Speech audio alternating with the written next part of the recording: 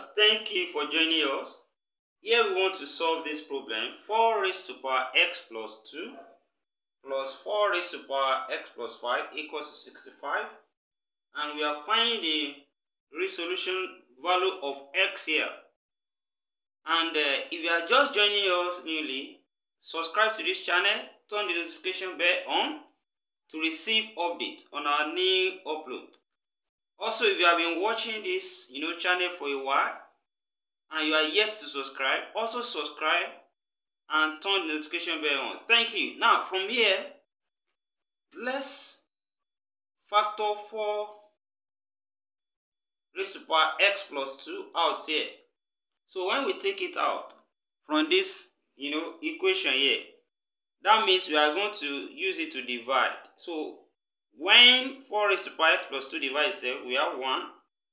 Then plus what we are going to have left here is that, let's look at it.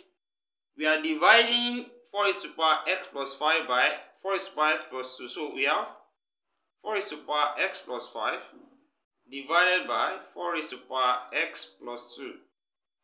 Don't forget from the law of indices, when we have a raised to power m divided by a raised to power n, what this one gives us will simply be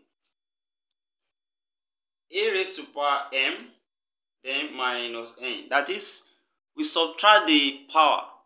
So when we subtract the power, we have this. So from the law of indices.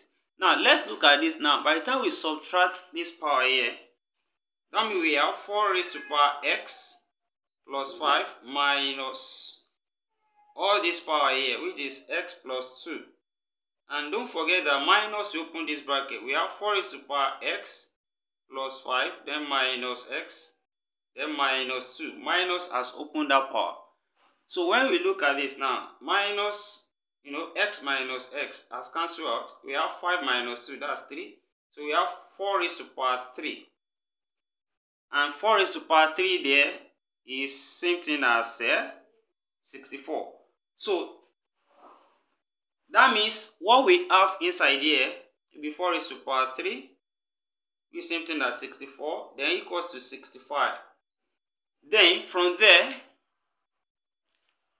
we can solve further now, and we have what is left now be 4 raised to power x plus 2.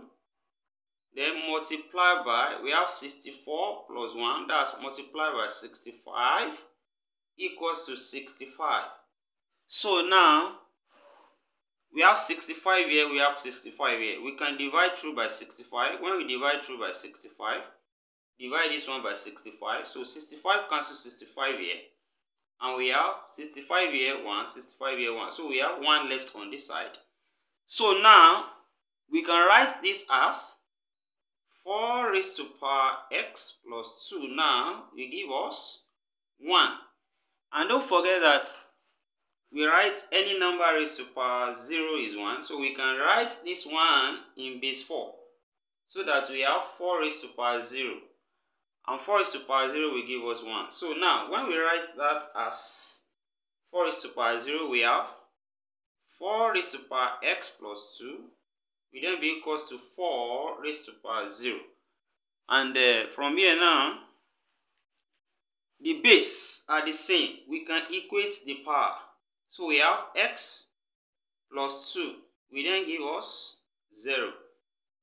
So the base has cancelled out. Then we solve for x by taking plus 2 to this side. We have s equals to minus 2.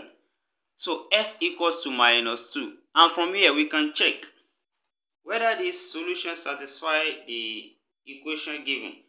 The equation given is 4 raised to power x plus 2 plus 4 raised to power x plus 5 is equal to 65. Now let's check whether this will give us 65 when we put x equals to minus 2. So let's write this again and put x equals to minus 2. We have 4 raised to power minus 2, that's x plus 2, then plus 4 raised to power minus 2 plus 5. Will it give us 65? Now let's check whether this statement will be true here. So we have minus 2 plus 2, that's 0. So we have 4 raised to power 0.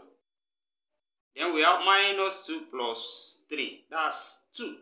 That's the same thing as 5 minus 2, that's 3 there. That's plus 4 raised to power 3. 4 raised to power 3 will it give us 65? Now from here we discover that 4 raised to power 0, that's 1. So we have 1 plus 4 raised to power 3, we have 64. So will this be 65? Of course, 1 plus 64, that's 65.